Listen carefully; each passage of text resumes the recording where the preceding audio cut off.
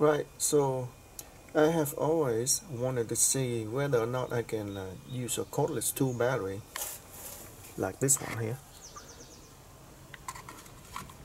to start my car. And today I'm going to answer that question once and for all. After all, this starter motor here is only a 12-volt brush DC motor, right? So how hard can it be? If this battery pack can be able to power this, then there's no reason why it cannot power that, right? Wrong. This is the inside of the battery pack. That's what it looked like inside. And this is a 6S 1P.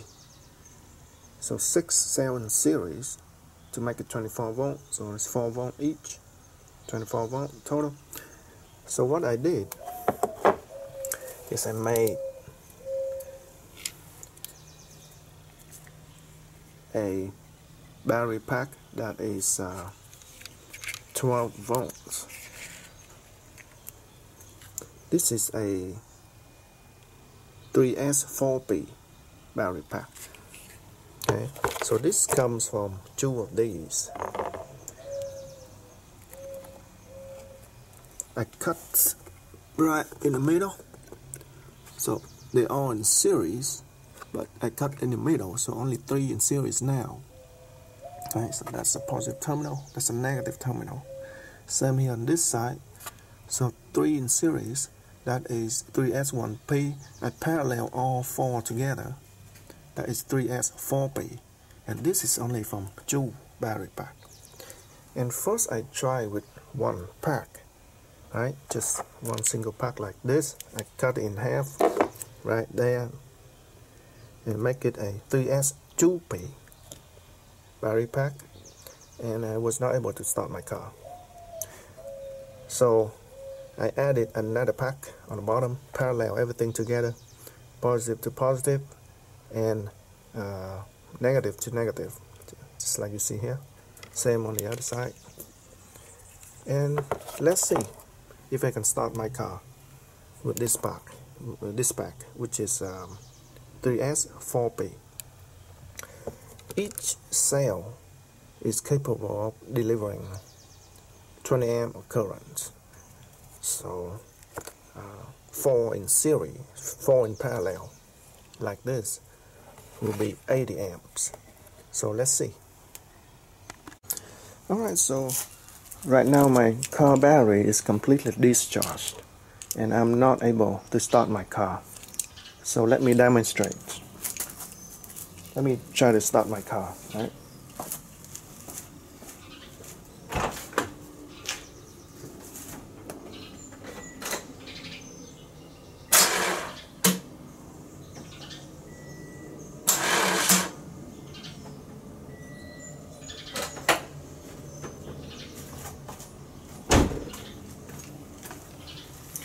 So there you go. As you can see, you can just hear a crank, and that's it. It's not able to even turn the crankcase just for like 1 second. So battery is completely discharged. So next, I'm gonna hook it up to my homemade 12 volt battery pack. See if this can start my car. Alright, so next I have hooked it up to my homemade battery pack right there in parallel mode, so positive to positive, negative to negative of my car battery. Let's see if we can start my car with this.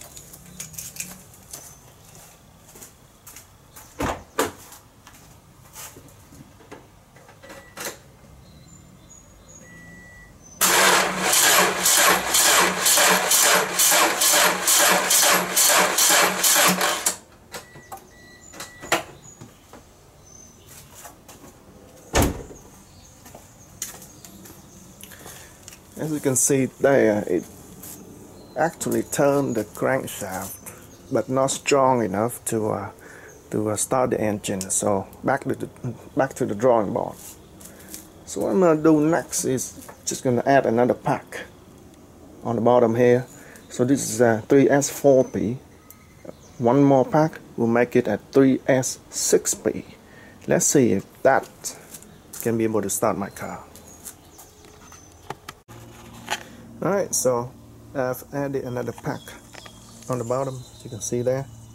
So I have now 3S6P. Let's see if this can start my car. Right, so let's get ready.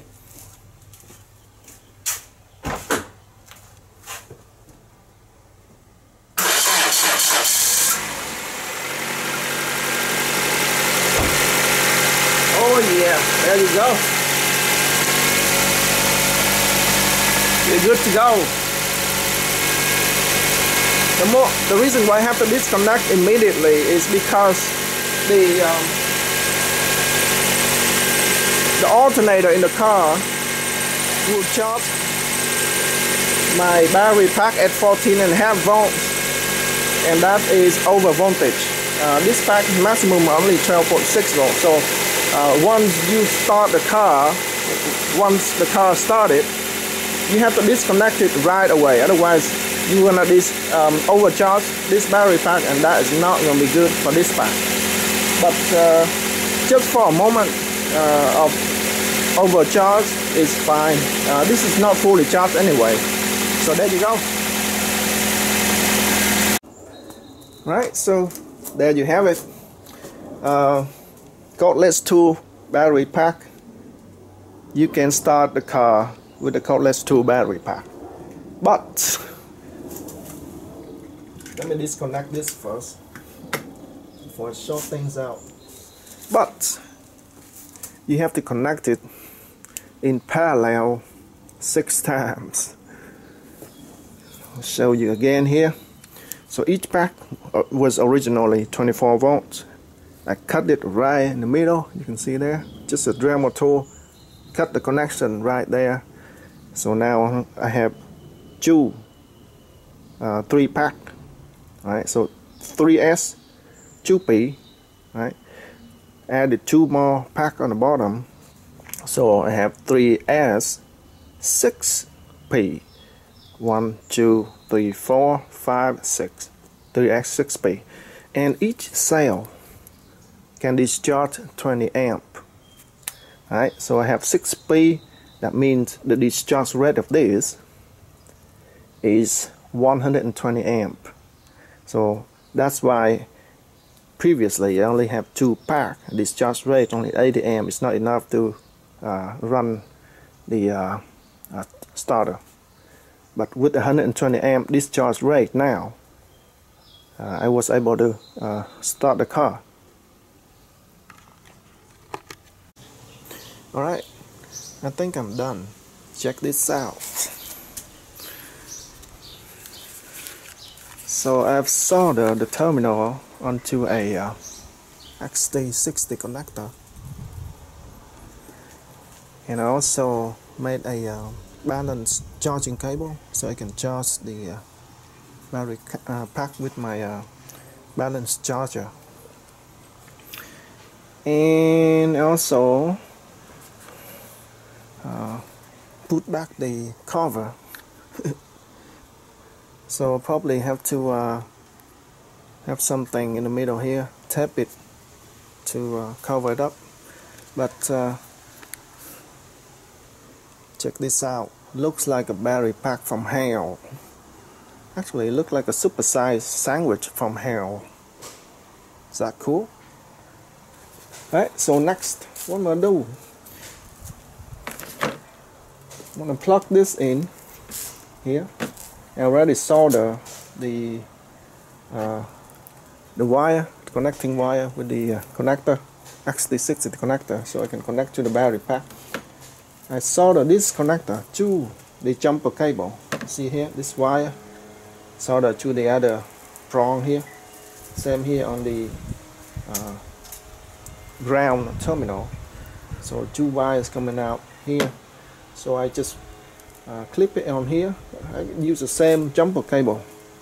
This is the same jumper cable I used before. So I can just have to connect into my battery pack here, and I'm good to go. So what I'm gonna do is connect to my battery. I'm gonna remove the positive terminal from my car battery, and I want to see if my car can start with just this battery pack only, right? Alright, so I have disconnected the positive terminal from my car battery, the main battery, lead acid battery. It's all disconnected. So it's now being connected only by the homemade power tool battery pack. So let's try to see if I can start the car with just that battery pack. Alright, so I'm ready to start the car.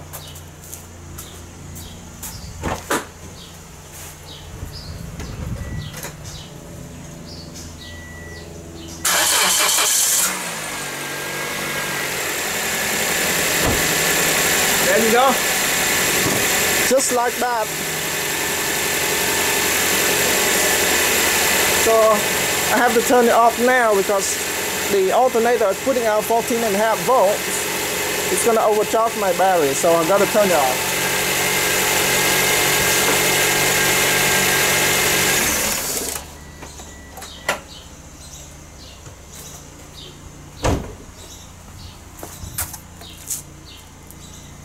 Alright, car is turned off now. So there you have it, the world's first power tool Jumpstart battery pack, homemade. Alright folks, and that's all I have for now. And I'll also put the link in the description. I made a previous video showing you how to make a balance cable for your battery pack. I'll put the link so that you want to watch it. Click on it if you want to watch it. Alright, I'll see you next time. Thanks for watching.